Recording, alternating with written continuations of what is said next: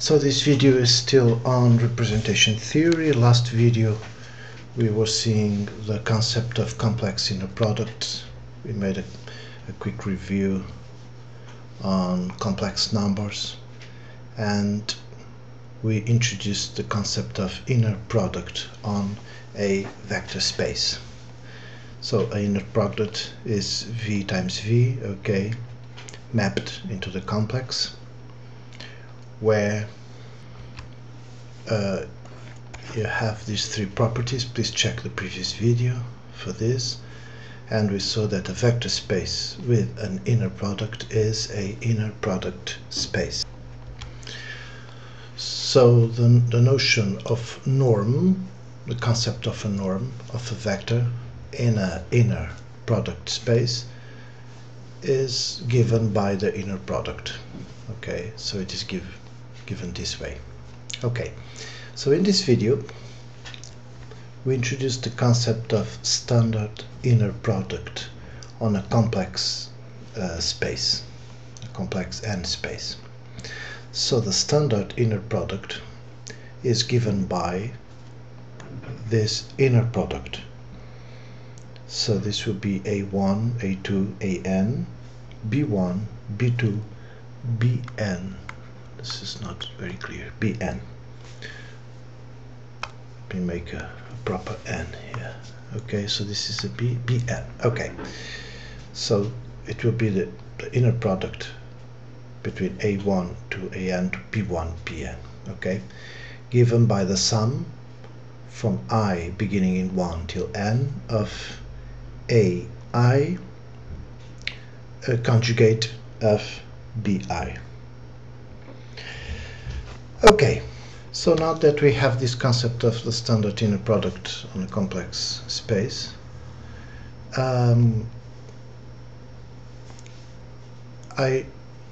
we quickly check two properties of the inner products.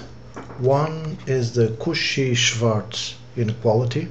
Inequalities are so important that someone asked me, and I might do one course on inequalities. We usually do only basic inequalities, but especially in analysis, inequalities are very important. I might someday do a couple of videos on this.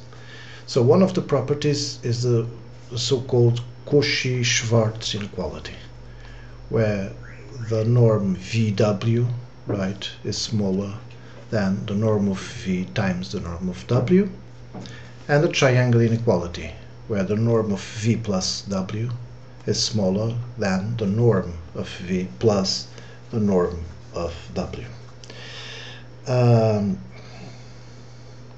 Okay, remember that these vectors V and W, of course, if we are in a inner product space V, they are said to be orthogonal or perpendicular. Orthogonal, we always use the word orthogonal if the inner product of V and W is 0. Okay, so if you get a subset V prime, a subset of V, and this V prime will be called orthogonal if all the elements of this set are pairwise orthogonal. Now, if the vectors are orthogonal and on the top of it the norm of each vector is 1, like here is V and here is W, they are all 1, they are called orthonormal. Okay, so the set is called orthonormal.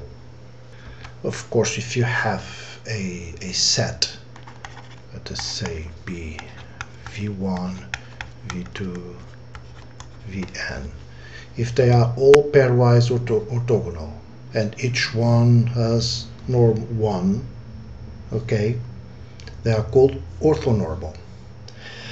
Another fact: if this set is a set of orthogonal vectors,